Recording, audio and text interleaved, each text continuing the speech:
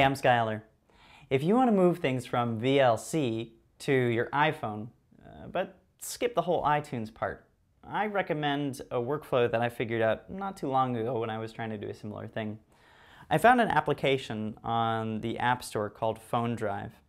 And Phone Drive is advertised as an application for allowing you to basically use your iPhone as a thumb drive. And it can handle lots of different types of files. It can handle photos, documents, videos, all sorts of things.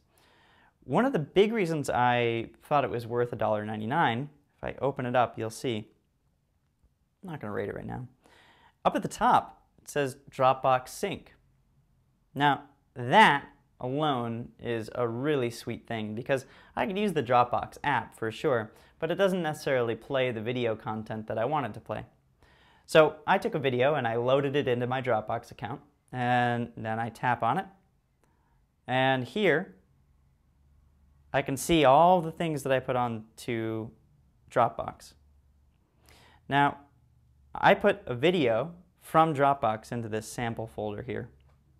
And right here, if I tap that, here's the video that I created in another program entirely on a different computer, uploaded with Dropbox, and now saved locally to my iPhone using Phone Drive. Then it's playing the video content without having to go to another application. Ultimately, it's a pretty seamless way to do it. Happy streaming! I'm Skylar. Thanks for watching.